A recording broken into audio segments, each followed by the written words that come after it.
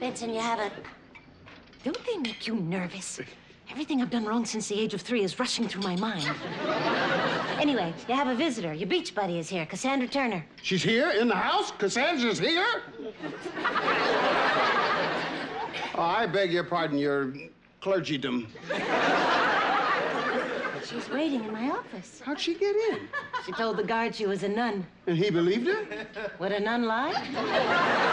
So, will you be out in a minute? No, but she will call security. Benson, she just wants to talk. You don't know her. Well, of course I don't know her. I just met her, but she's very sweet and she's awfully attractive. Yeah, on the first date. Well, I think you're making a mistake, but this isn't my affair. And it's not mine either. If you want me to butt out, just say so. Butt out? But she said if you wouldn't come out and talk to her, she wanted me to bring her in here to talk to you. You do and I'll kill you. Said Cain to Abel. 5th commandment, one of my favorites.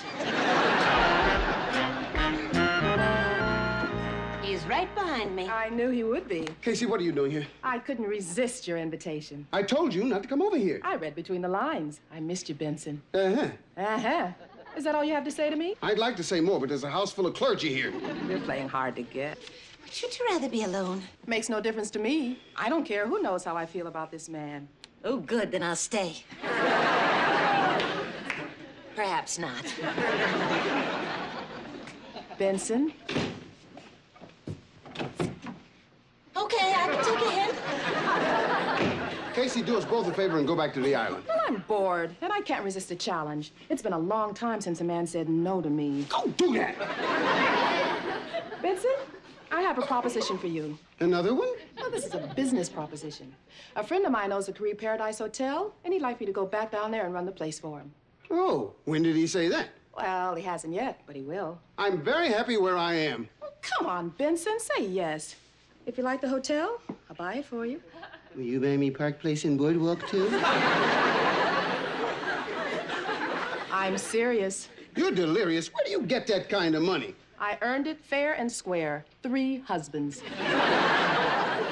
Well, spare me the details and say goodbye. Casey. Now, who's chasing who? Casey, I'm not going to be chasing you around this place. Now, listen, this is ridiculous. Casey, stop! Okay, you win. I'm yours. Excuse me.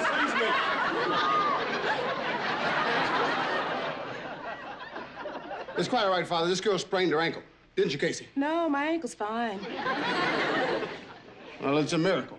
I've heard of them. Forgive me for interrupting you, but I'm lost. Could you tell me what Dr. Jimmy Slocum is giving his lecture, the one called Television, the 13th Apostle? Oh, yeah. Well, right this way, Father. If you go right down this corridor... Uh-huh. Thank you.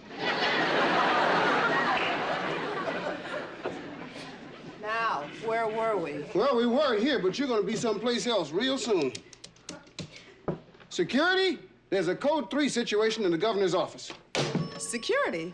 You're throwing me out? Oh, no. They're going to throw you out. You better call them back. I tried to be polite, but No, you're making a big mistake, mister. You're the one who's making the mistake, barging into the governor's mansion in the middle of a religious conference, showing no respect for me or my colleagues. Benson, they're small potatoes. Oh, really?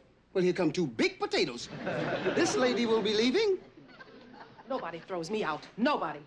You're making a big mistake, Benson. You're gonna be sorry for this. I'm warning you, you're gonna be sorry for this. Now you did it.